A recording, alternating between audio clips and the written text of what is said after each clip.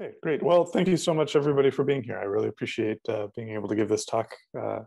It's such an honor to be on the Fulbright Fellowship. It's an exchange that the U.S. State Department runs through the Bureau of Education and Cultural Affairs, and they both send U.S. citizens abroad to have academic exchanges for an extended period of time, and they also bring interested people from overseas to come and study in the US or to do something like a sabbatical. So it's just great to be here. And today I'm going to talk about one of the tendrils of the research that I have, which is on tensor network methods. And in particular, I chose to focus this on the density matrix renormalization group. And so thank you to my wonderful host, Rex Godby. He suggested this, that I give this talk and sort of aim it towards quantum chemistry. So where this is going to end up is something that is hopefully very practical for at least some members of the audience.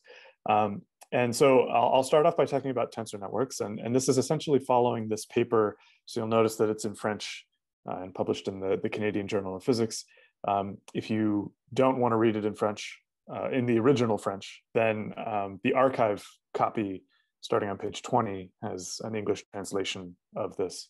And this was mainly to help some students that I was doing while doing a postdoc in Sherbrooke. So I'll talk a little bit about some basic operations and some basic concepts in tensor networks. And then I'll present the full density matrix renormalization group and then talk about two applications to quantum chemistry in general, and then also as an impurity solver in dynamical mean field theory.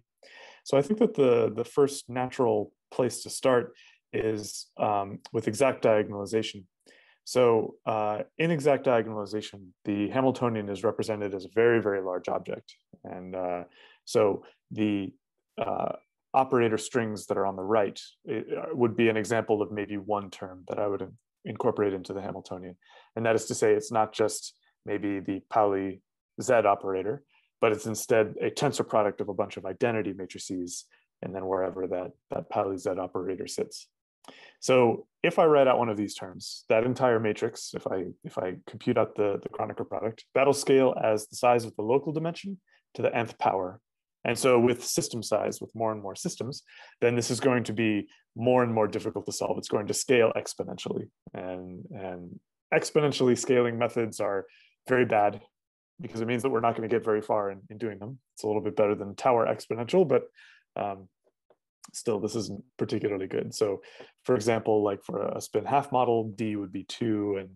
And realistically, you would only be able to get to, on a laptop or on a regular computer, out to 5 or 20 sites with current limitations on memory before you start introducing symmetries and things like this. There might have been a more recent work surpassing this, but as of 2018, at least in the paper that I show, 50 sites was the world record that they claimed. So this is clearly too expensive for large systems. And if you don't have access to a big supercomputer with a lot of memory management, then you're not going to even be able to hit the 50 sites. So clearly we should be looking for other algorithms that would scale just a little bit better while retaining the same amount of accuracy as we do that. Now, the particular program that I'm going to pursue here, in contrast to maybe something like quantum Monte Carlo or density functional theory, are the uses of a tensor network. And so tensor networks can appear in a variety of contexts. And I just listed the three that were most immediate to me, but sort of anywhere a tensor appears, you can claim that you can write it out as a tensor network. And so the first one is the one that I'm going to be talking about, so I won't say much about it here, but that's essentially this program of using entanglement to renormalize the properties of a system and using the density matrix to decompose the system into smaller parts. But if I wanted to write out the connectivity of a neural network, then each of those gray nodes has a certain number of lines coming into and out of it, and that is a tensor. So machine learning can also fall under this umbrella of a tensor network.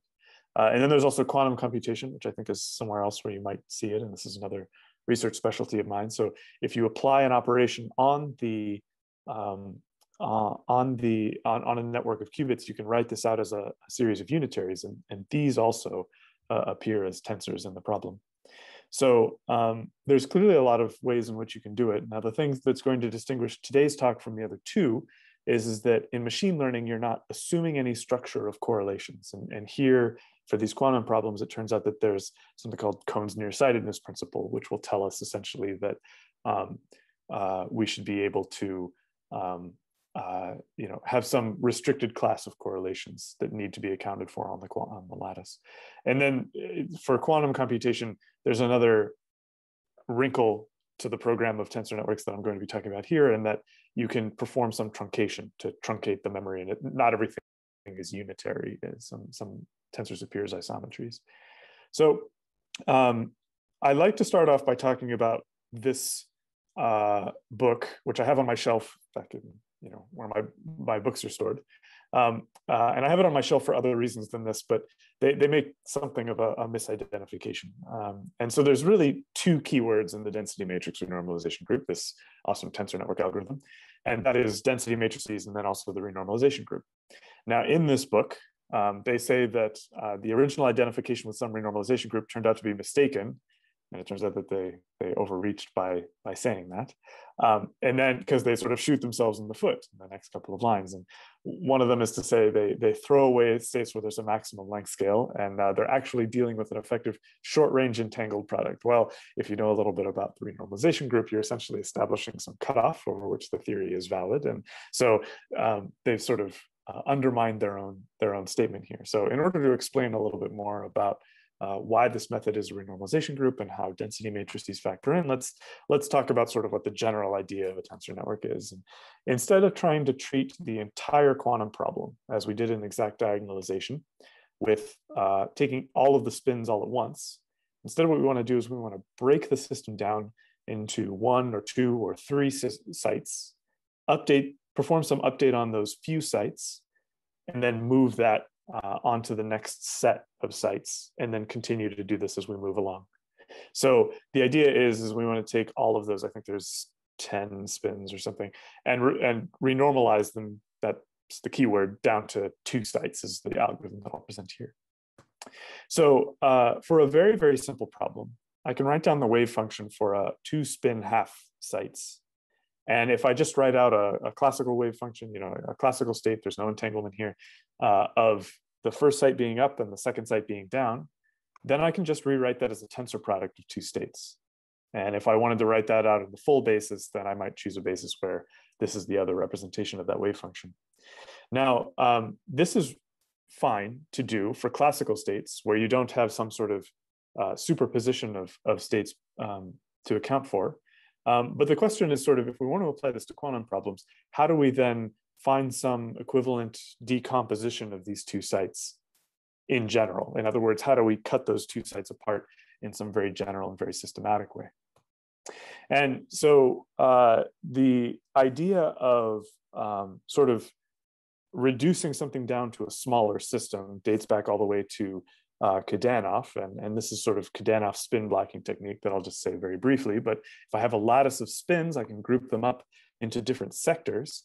The idea is if I perform some clever operation to go from the left to the right, then if I solve the problem on the right, I'm dealing with a drastically reduced number of degrees of freedom.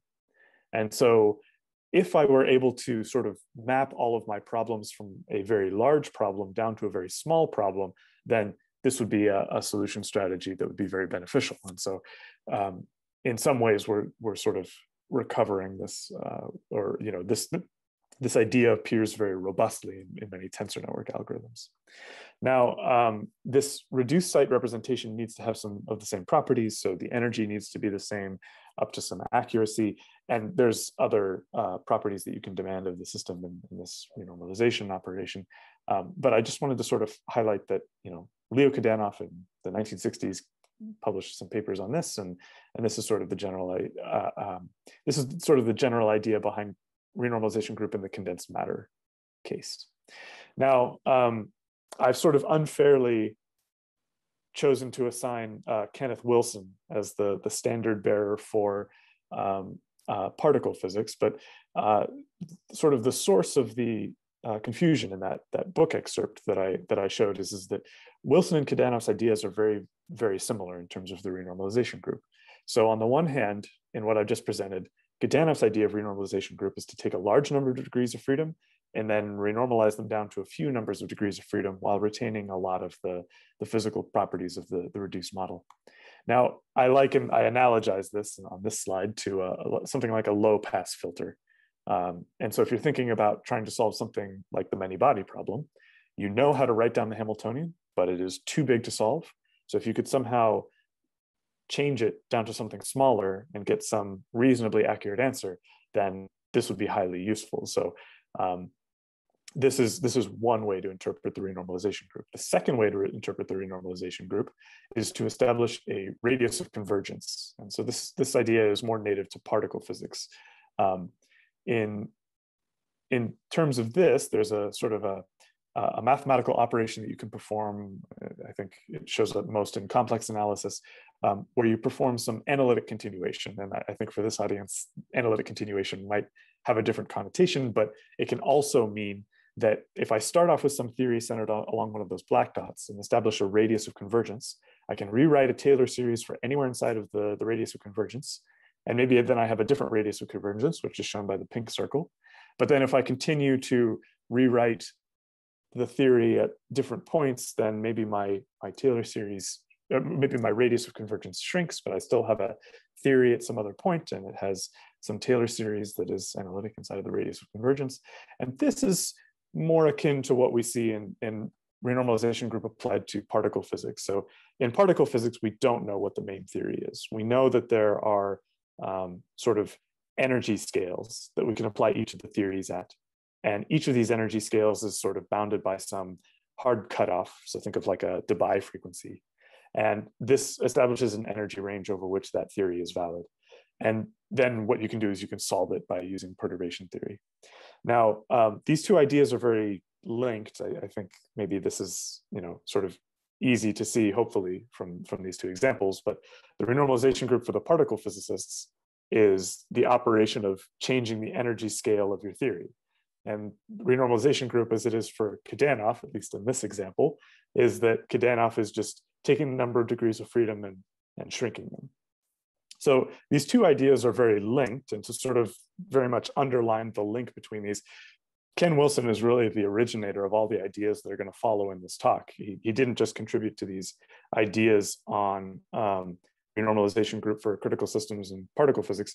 He also made the original numerical renormalization group, which was the sort of the first, the question of how to extend that to more than one site was the thing that led us to the density matrix renormalization group. So renormalization group essentially in this context is just going to mean that there is some program of operations to take a big problem and then move us down to a small problem. And in doing that, we're going to establish a radius of convergence around how entangled those states should be. And by keeping the most relevant ones, we should then be able to find something that resembles a good algorithm. So in order to introduce density matrices, I think that it's best to take one step back and to take a look at the basics of information theory in order to understand, because now that we have this idea of how to take the big problem and make it into the small problem, we need to understand how to cut a lattice. So if we take the lattice and we chop it in half, how does one side communicate with the other side? And so to do that, let's go back to classical information theory and let's talk about what Shannon was doing around World War II and shortly thereafter. And that is the mathematical question of, if you send a message to a receiver, then how do you guarantee that the message has not been interrupted by some noise and that the content of that message has not changed? So if I get one of the letters wrong, then the word might change. And then this will generate a whole new meaning for the message in some cases. So the mathematical question that you can ask is, what's the uncertainty in the word that I've received?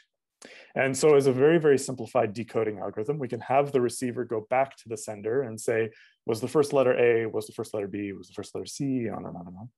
And then was the second letter A, is the second letter B, third letter, fourth letter. And this is a very crude decoding algorithm, but you can ask the mathematical question of, how many questions on average do I need to ask in order to ensure that the message that I've received is the same as the one that was sent?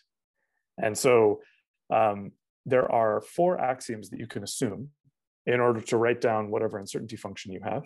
One is that it's monotonically increasing, so more letters equals more uncertainty in the word. The other is that it should add like a logarithm. So if I have two words that I add together, then this should be sort of like the uncertainty of all of the letters multiplied up, and that looks like a logarithm. There's also a grouping axiom, which is, I won't write down or show, but it essentially just says that if I take a part of the word and then ask what the uncertainty on that part of the word is compared with the other one, how does that connect? It's sort of like the inverse of the second axiom. And then also that this function must be continuous. Now, if you want to prove exactly what figure of merit applies here, it turns out that it's the entropy. So this is known as the Shannon entropy classically, where the input rho sub I are the uncertainty in each of the letters. And in the quantum context, this takes on a completely new meaning. It's the entanglement entropy, it's the von Neumann entropy. And instead of having uncertainty in each of the letters, what we'd have is we have elements of the density matrix. Okay, so this is a major, major hint for what we're about to do. It says that anytime that I want to partition my lattice and have one side talk to the other side, if I ensure that the entanglement between the two is captured, in other words, if I ensure that the elements of the density matrix are exact, then I will have a good representation of how much information is being passed between the two. And this is a very natural concept, I think even more so on the quantum side, because if I think about a singlet and how I don't know what one state is doing in terms of the other, I do know that if I measured one of the spins, I would know what the other spin is doing. And so this is sort of how are these two talking to each other, and what are the what's the the entanglement between the two. So just as a little bit of a reminder about what density matrices are, here's the definition. And these density matrices can be sort of ordered from greatest to least values. And if I then take the trace of the density matrix with some operator, this is a sort of a shorthand way to compute expectation values. And the very useful property of the density matrix is that if I truncate the smallest eigenvalues of the density matrix, it doesn't make much of a difference to the overall expectation value. So this is something that's very, very useful from the perspective of a density matrix. Now, you can't compute the density matrix without having the full wave function.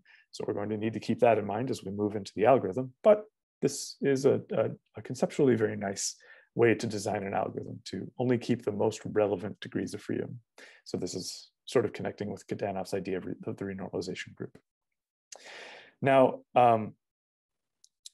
in order to talk about how exactly to partition a lattice, then we can write down two different density matrices, one corresponding to the left side of some partition in our system and another to the right.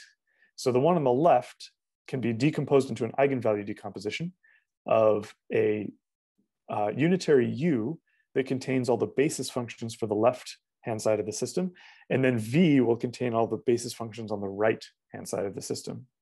Now, if I want to solve the left and right density matrices for the wave function, then that turns into something that's called the singular value decomposition. So anytime that I want to partition a wave function into left and right states, or put some of the sites on one side and some of the sites on the other, I can perform this singular value decomposition. And essentially, I'm allowed to truncate that singular value decomposition because that D matrix represents the square root of the eigenvalues of the density matrix. So by leaving off small elements of the density matrix, I'll be able to retain a good representation of my wave function without keeping the full exponentially sized Hilbert space.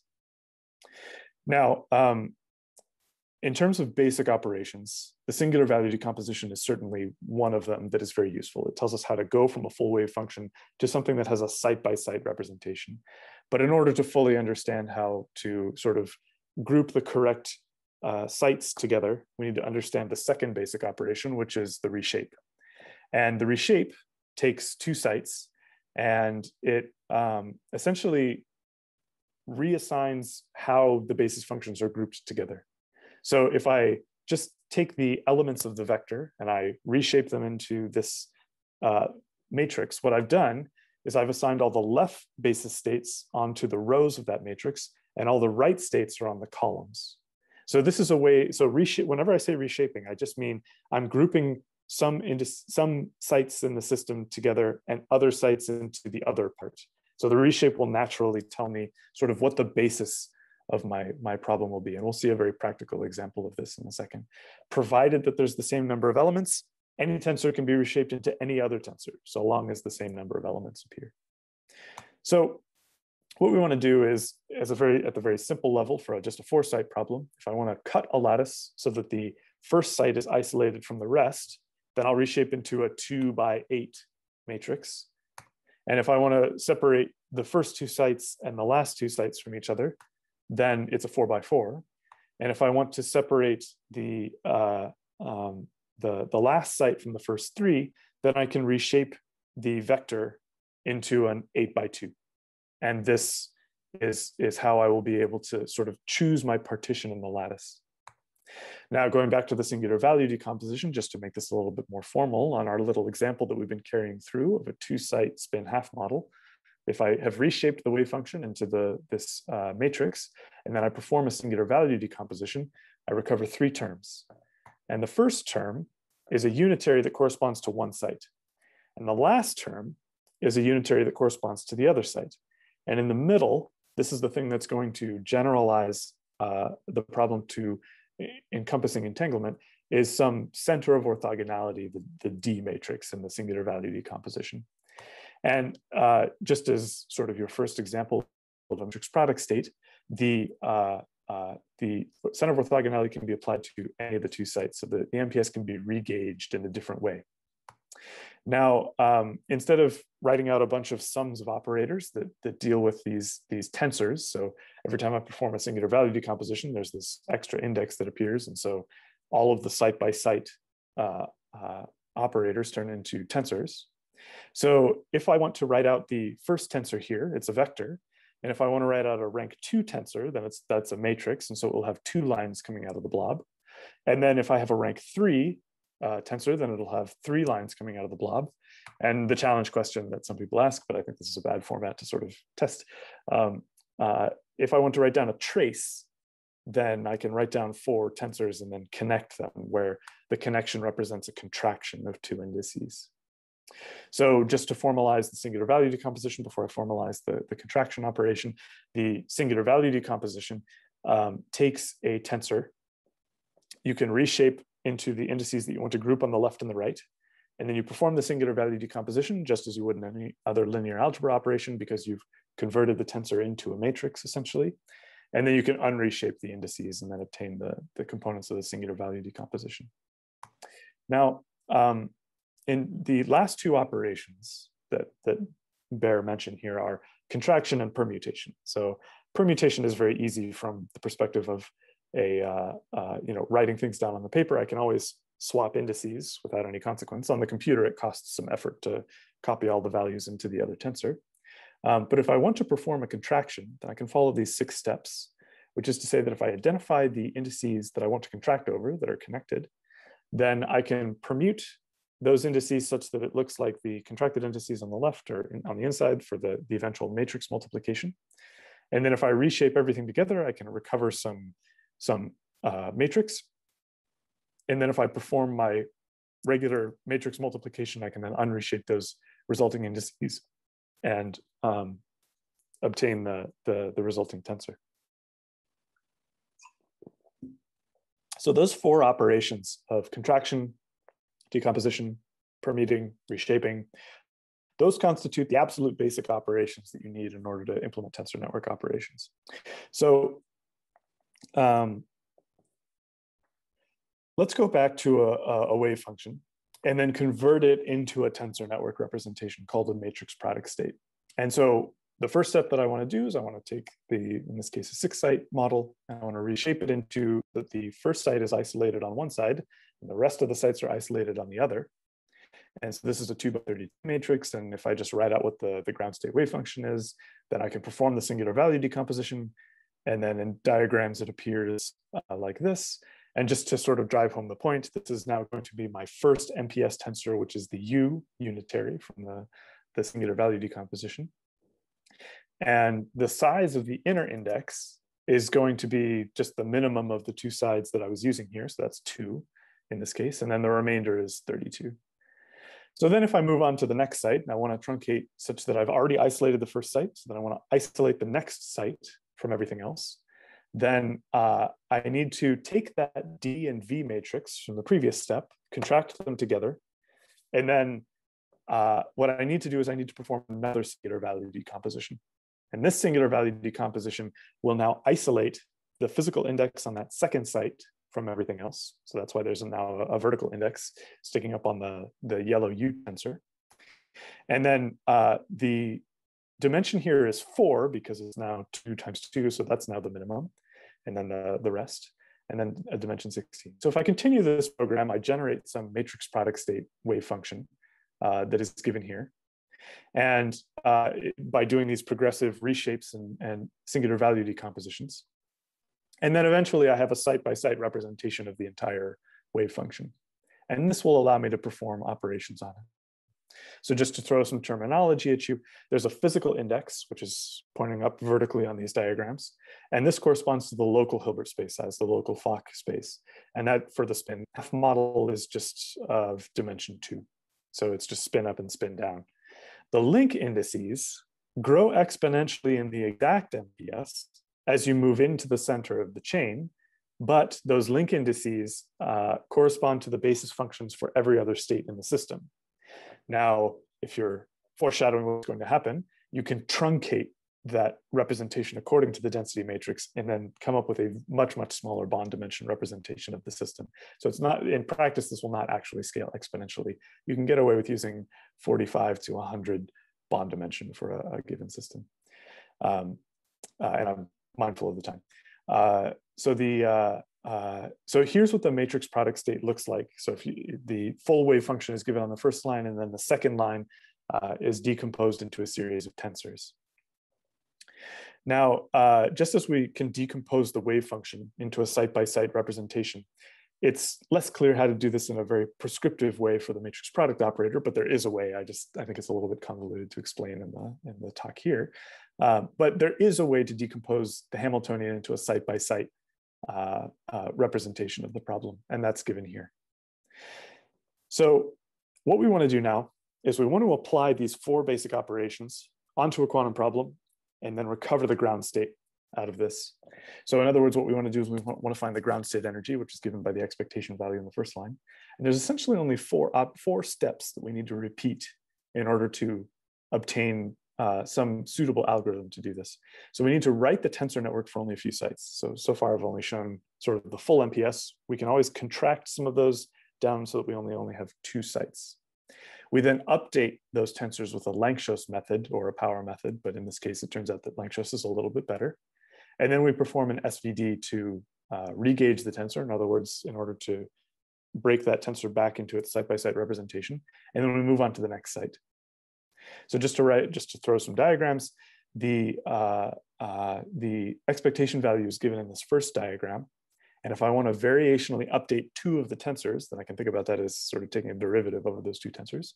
And that gives the diagram on the bottom, which is that there's only 2 tensors in the network that are missing.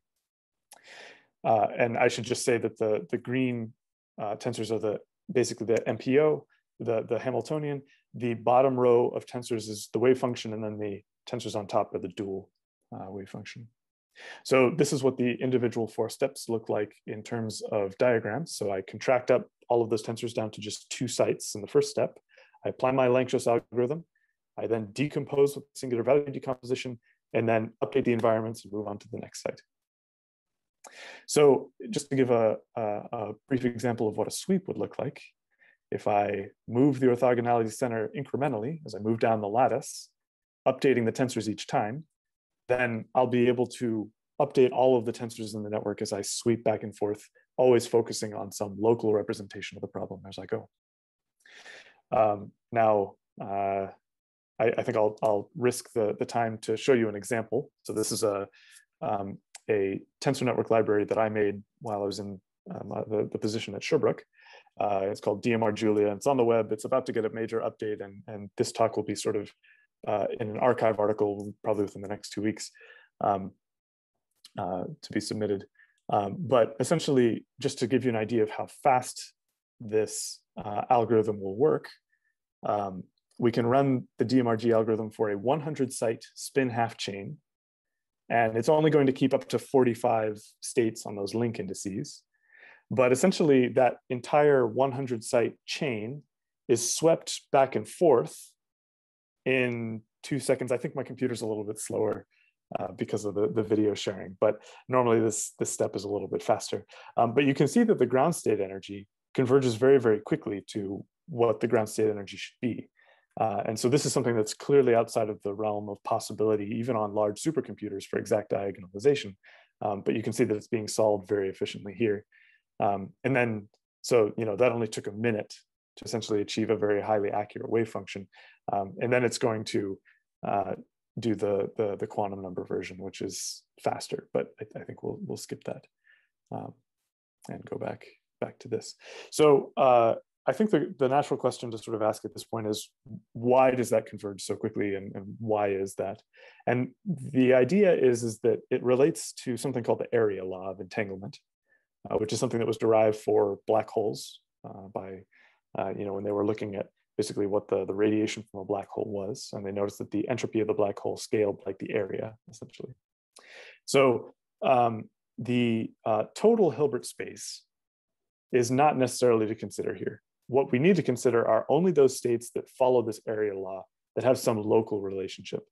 And that locality is expressed in terms of the types of correlations that I can measure on the lattice. So one is, if I have a gap in my eigenvalues, then those correlations will decay exponentially, and that's shown by the top figure.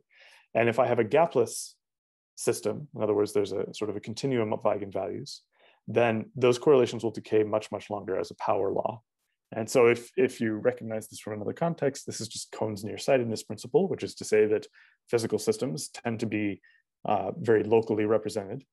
So if you're thinking about the matrix product state representation that we've derived, and I think about what one cut is, if I look at the area between two sides, that's a zero-dimensional area. And so that's particularly good. And so DMRG is going to work particularly well for one-dimensional systems, because the area between the two means that there's only so much information that needs to be passed between them. Now, if I go into 2 dimensions, sorry, we'll go back to that slide. But if I go into 2 dimensions and I think about cutting a line along the 2-dimensional guy, there's a lot more bonds that I have to cut through. There's a lot more information that's being passed between left and right. So DMRG, in terms of the matrix product operator, the matrix product operator is going to grow. DMRG will need to retain a larger sized wave function to get a good ground state fidelity. And this means that as I go into higher and higher dimensions, that this will scale more and more poorly, but you should try it anyway. Just as an honorable mention, there's also other ansatzes of wave functions that can be imposed, such as the projected entangled pair state, the PEPs. And then there's also the Mira, which captures gapless correlations. So as promised, we'll talk a little bit about quantum chemistry systems. And that is to say that if I write down what the many-body Hamiltonian looks like, there's immediately sort of 2 issues. One is that the dimension of the problem is 3-dimensional. So I'm now cutting sheets, and I'm asking how much information is going to be passed between the sheets. And so when I perform my singular value decompositions, I'm going to have to keep a lot of the eigenvalues of the density matrix. And then when I perform the actual writing of the MPO operator, the electron-electron term in the many-body problem is going to be, and it should be CI dagger CJ, sorry about that. But the number of terms in the matrix product operator are also going to be very large. And so this is going to sort of create 2 problems. And so since molecules are higher dimensional, this forms a bit of a problem. Having said that, you can still apply these methods on quantum chemistry systems, and this is done in certain places, but you can also use other algorithms, such as embedding theories, and other things in order to solve for quantum chemistry systems. Now, just as one other example that I think will be relevant for maybe 1 or 2 people in the audience is dynamical mean field theory. And so in DMFT, one rewrites a problem into an impurity model in order to solve for the strongly correlated physics.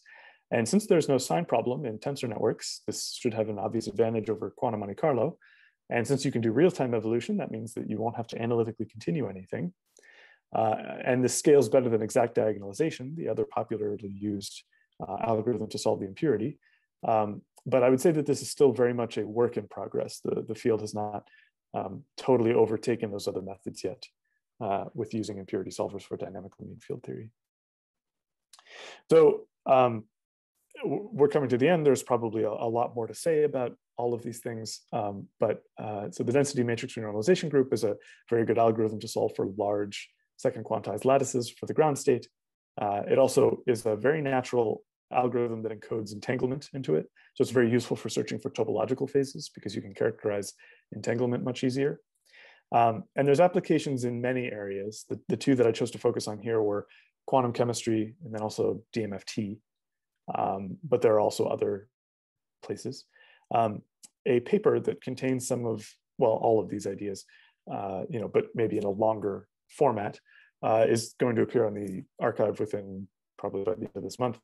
And then if you want to take a look at the code that I have, you're more than welcome to look at the GitHub page. If you would like sort of a hands-on tutorial for this, or if you know of students that would like to participate in this, I will be having a workshop that will be the week of July 26th, so coming up. And of course, if you want to email me, you're more than welcome. So thank you for your attention. I'd love to take any questions. As I said, there's a lot more to say, and so hopefully we can get to more of it in the questions. So thank you. Thank you very much, Thomas, for this very nice talk about DMRG. Thank you. So the floor is open for discussion. If you have a question, please raise your virtual hand. I should be able to see it. Let me take the participants.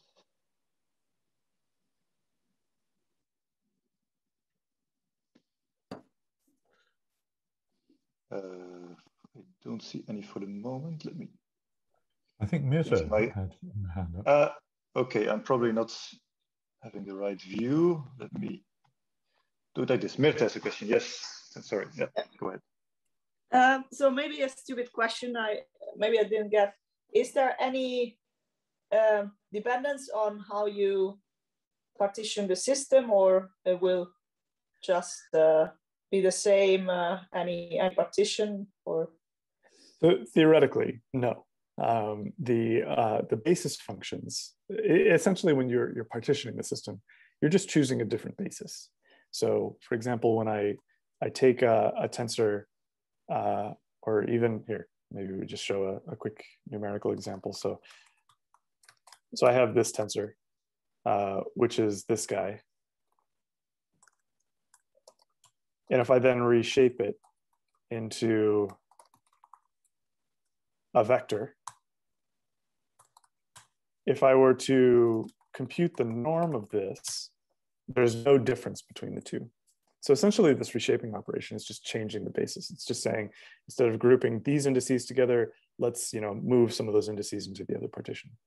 However, in practice, when you actually do DMRG, and you sort of have to worry about this a little bit, when you're truncating with the singular value decomposition, you can have a little bit of a difference, So, as I move along, that all those operations should be exact, but if I truncate them, then I will get slightly different representations. So the practical way that this might appear in your problem is that if you're solving something at ultra low bond dimension, in other words, you're not allowing enough states to capture the entanglement in the system, then you can wind up with a different ground state or a different energy than the other one. The singular advantage of this method, however, is that the bond dimension can just be chosen sort of freely, and there are sort of automatic ways to determine the bond dimension. So you're guaranteed to be close to the ground state answer, and certainly you get better as you increase the number of states. So you could have kind of a convergent study with the dimension of the truncation to see right. Whether you're getting. Okay, thank you. That's right. Mm-hmm. Yeah, sure. So first there is Lorenzo, who cannot find his hand. So let him ask a question, and then there is Ali. Go ahead, Lorenzo. I have, but not the virtual one. Sorry. Can you hear me fine? Yes. Yeah. So nice Thomas, thank you very much. I have a silly question. Sorry, because sure. It's so complicated, and I don't know whether I grasp the main idea. So. Sure. If I go back at the beginning of your talk, there was a hint about energy scales. Yes. Mm-hmm. And then you mentioned neglecting eigenvalues in the diagonal part of a singular value decomposition. That's right. My silly question is, are those two concepts related somehow? Yes, yes. So yes, you've picked up on exactly the core idea. So very good.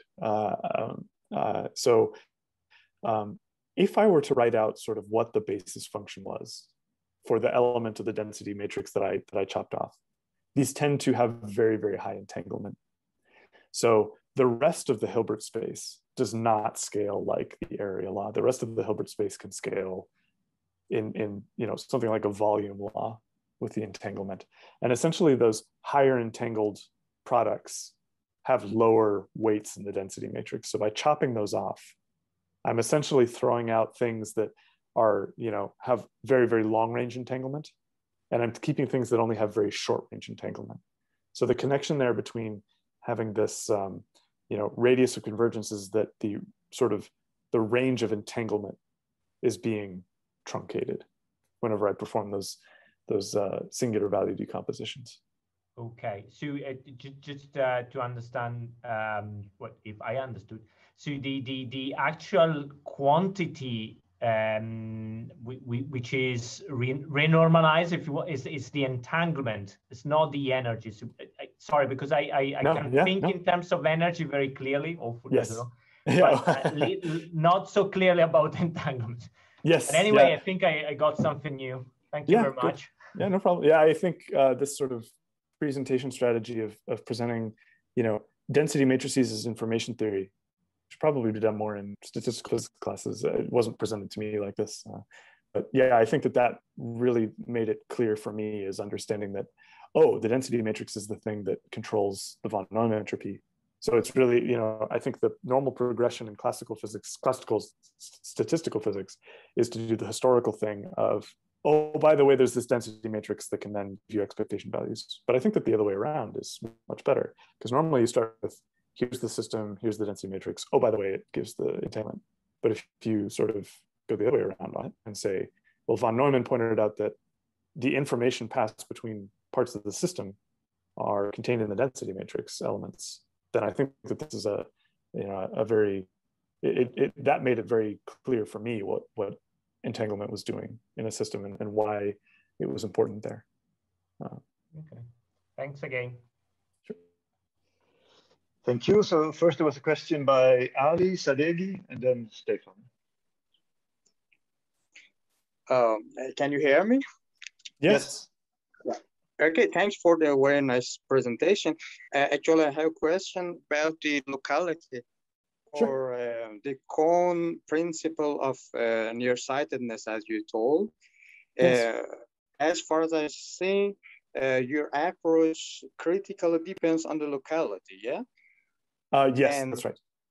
Yeah, and my question is that how this nearsightedness behavior differs in 1, 2, and 3 dimensions. Perhaps. Sure. Yeah. Thanks. Yeah. Yeah. So good question. With an extended answer. So nearsightedness applies in all dimensions essentially, and the sort of the full rationale is the full reasoning is the area law of entanglement. And there's a paper in Physical Review Letters by Matt Hastings from 2004. 2004, where he proves this in second quantization. And then there's I think it's reference 7 or 9 or something of that paper, where he says, by the way, this is proving Kohn's nearsightedness principle. So Kohn came up with this statement to sort of justify, why the structure of correlations appears as it does for density functionals and for densities in general. But then Hastings' proof generalizes that to sort of any correlation function, one of which would be the elements of the one body reduced density matrix. So that's sort of the connection between the structure of correlations and Kohn's nearsightedness principle. I think that's the name that would be most recognizable by this audience, and I think it's a cool name too. So, but the area law applies in no matter sort of what dimension you want to phrase the problem in.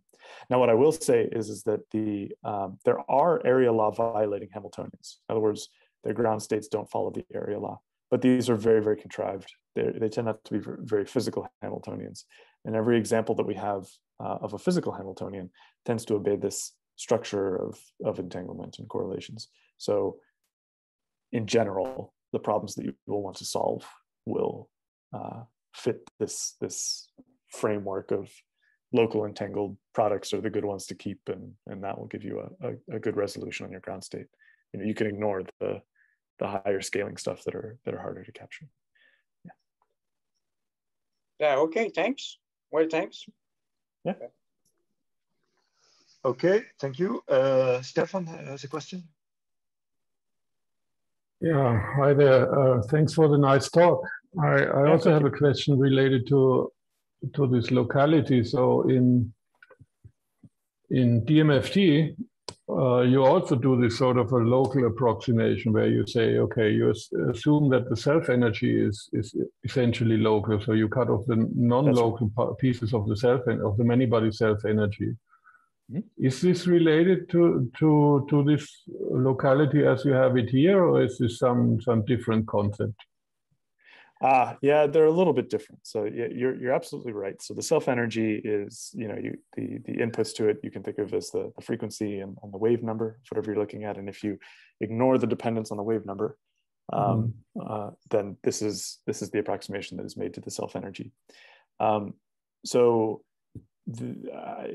this program of renormalization and keeping these entangled products is sort of exact for any lattice you can think. You know, even the ones that don't obey the error law, even the ones that are scaling poorly, this algorithm will still work. You'll just be less efficient, and so people still use this algorithm on it. Even though, you know, what I solved was, you know, less than a minute. It can be 30 seconds if I don't have the video streaming on, you can apply it to a lot of different problems, and it just depends on how long you want to wait. Whether if it's a couple of minutes, that means you're solving an easy problem. If you want to wait a couple of hours, you might be solving a harder problem. Now, the points where DMFT becomes exact are when the coordination number is high. So in other words, in infinite dimensions, or when you just have a large coordination number, and then it fails for one-dimensional systems. So even right there, that's a very big difference between DMRG and DMFT. So what I would say, I guess, sort of just to add another sort of defining statement on it is, you know, I guess, you know, since you're solving for the full wave function, you should in principle still have the entire self-energy. There's no approximation on the self-energy of the system. Yeah. So they are a little bit different. Okay, thank you. I had a question myself. So here you focused mainly on the energy. Does it also work for other properties, or do you then have to do the cutoff differently? Oh yeah. So yeah, great question actually. Yeah. So the energy converges very, very rapidly. It's one of the first things to converge in a simulation. If you want to get actual observables out of the system, it's very, very easy to do. And in fact, for the matrix product state, that gauge condition allows you to take local measurements very, very easily and much more efficiently than in exact diagonalization. It takes a little bit while longer for the algorithm to converge to a point where it is, you know, converged to the point that you would trust those local observables, but it's not too long after. The last thing to converge in the system, you know, out to as many digits as you want, is the entanglement. And that's because the values that you're truncating on the bottom can somewhat affect the entanglement as you go along. But again, this doesn't take forever to converge in these algorithms. And generally, you get good local measurements and entanglements and things like this. Yeah, so everything turns out to be fine. And if you need more resolution, you just increase the bond dimension. Okay, thanks. There's a question by Rex. Mm-hmm. Yeah, to help us get a more concrete understanding of the application of DMRG to quantum chemistry. Sure. I wonder if you could just talk us through, let's suppose you have I don't know, a molecule or an infinite one-dimensional system of n electrons or something like that. Yeah. What's actually happening to the the many-body wave function as you iterate the renormalization? Sure. Yeah. So it's almost the same picture as in one dimension, with a big caveat. So on the three-dimensional molecule, you've now traced out some one-dimensional path, and this one-dimensional path essentially makes it so that if you want to trace out the one-dimensional path, then as you can see in the lower figure here, that there are long-range bonds that appear. So really, it's in writing this matrix product operator that contains all of the physics, but none of the actual steps of the algorithm change once you've done this step. Now, since there's sort of a very complicated term here, you might want to use an automatic generator of the matrix product operator, which can be done.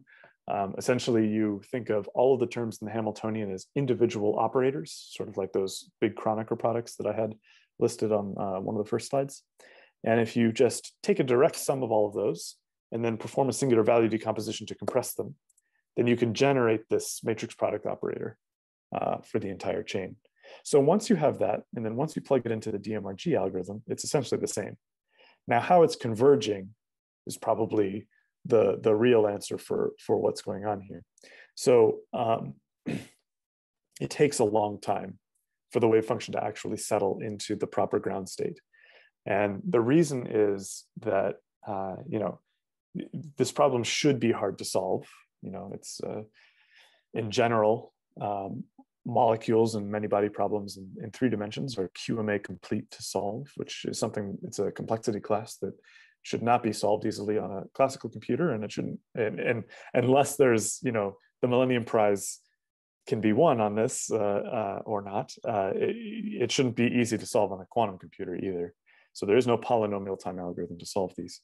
So essentially what happens in the DMRG algorithm is that because there are all these long-range bonds, this truncation of the lowest singular values is only so good. So if you've naturally encoded the problem that has a long-range interaction, and you're now truncating for short-range entangled products, you can see that there's sort of a tension here.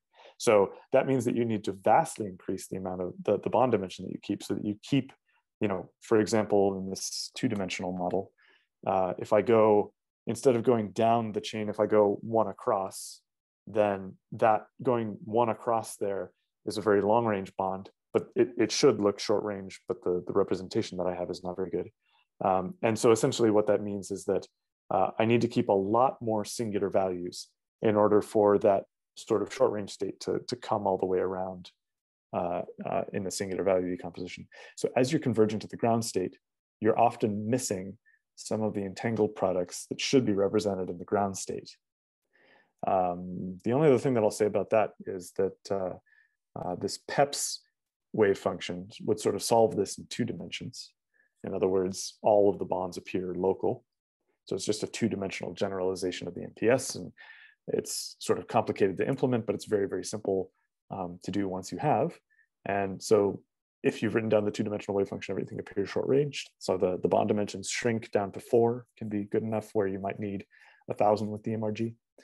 But there's other inefficiencies in the PEPS. A 3-dimensional tensor network has been somewhat attempted. But, again, this algorithm is polynomial time, and it should be difficult to apply on 3-dimensional systems, as everything should. So that's essentially what's happening when you're minimizing for these quantum chemistry systems, is you're truncating off some of the short-range entangled products, but they just appear long-range in DMRG. And so it can take a lot longer to actually find which of the elements of the density matrix should be kept and which you should be discarding. Thank you. So just a quick follow-up, sure, if I may. So yeah. If we compare DMRG with quantum Monte Carlo, let's say, sure, what are the pros and cons? What is missing from DMRG, or at least what is slow to converge, and what is missing from QMC? Sure. So there is, so if we take a version of quantum Monte Carlo that's at finite temperature, just like variational quantum Monte Carlo, I think that's right. That's the type. There's several different variations of Monte Carlo. It's at finite temperature, so there is an extension of DMRG to finite temperature, and this is sort of the right comparison between the two. But the principal advantage of the tensor networks are that they have no sign problem. There's no frustration effects that appear here. The other advantage of a tensor network is that it works a bit better on lattices that have this local entanglement, and it's also easier to compute the entanglement once you do. So having these things in the tensor network are very, very useful. Now, just so that I say something nice about quantum Monte Carlo, the finite temperature comes out exactly and immediately. So this is very, very useful. The other thing is that you don't have this restriction on the amount of entanglement that you need to keep in your system. So solving higher dimensional systems is a lot, I would say, easier. There are some indications that for highly frustrated lattices that the finite temperature algorithms can beat quantum Monte Carlo. But I'm sure that if I said that and it was heard by someone, and I'm thinking of some people in particular, I'm sure that they would get on my case for it. So I would say that it really depends on the problem you're looking at. It really depends on what your area of expertise is. I would say that there's not, there are some obvious cases when Monte Carlo is better, and there's some obvious cases where DMRG would be better. So I think understanding the two different methods is very, very important in order to do it. Having said that, I do all of my research with tensor networks, and I can go pretty far and calculate quite a bit of things. So I think it just depends on which type you want to do. And I guess the other thing that I would say is that there are some brands of quantum Monte Carlo that can be put onto a GPU, and I think the implementation there and the ease of doing this is a little bit easier with quantum Monte Carlo than it is with DMRG. In DMRG, you just parallelize the linear algebra operations, but I think in terms of taking a lot of different samples of the quantum wave function, at least right now, my opinion on that is that I think that that's just a little bit more straightforward to implement for quantum Monte Carlo. Thank you. Okay, thank you. Maybe just to finish, I have just one quick practical question. Let's say that I have a computer code that does exact diagonalization. Can I then link it up with some, maybe your program or any other library that does it with DMRG instead? Yes, actually in my library, there is a function that if you put in the wave function from exact diagonalization, it will convert it into an MPS. And in this first French paper on tensor networks, there's a tiny 40-line program that takes any input wave function and converts it into an MPS. So yes, you can directly input those.